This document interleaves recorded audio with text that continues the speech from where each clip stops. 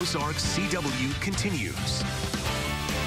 We begin with our decision. 2022 voters heading out to the polls today, all to cast their ballots for the midterm election.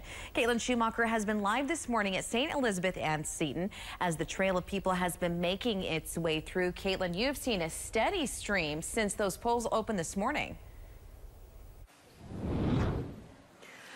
Good morning. Yes, we have. We've seen quite a number of people come in. In fact, 575 ballots have already been cast since the polls opened at 6 o'clock this morning here at St. Elizabeth and Seton.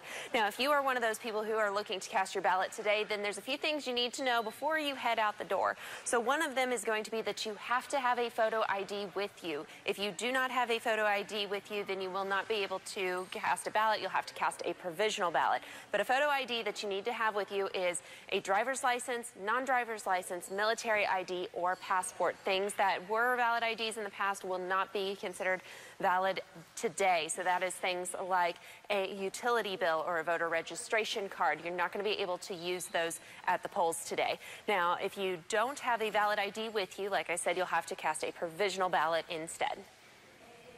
Just if a voter comes in, they don't have any form of ID like the photo from their driver's license, they can still cast a ballot.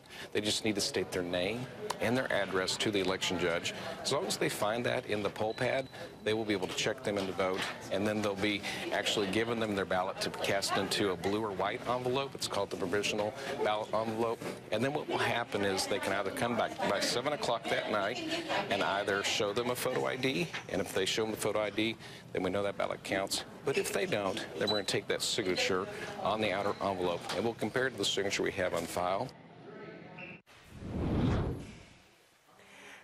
Now, if you would like to look at a sample ballot or find your polling location, then you can go to KY3.com or the KY3 News app. You're going to click on Election Day 101 on the trending bar, and that's going to take you to all the information that you need to know. Live in Springfield, I'm Caitlin Schumacher. Caitlin, thanks.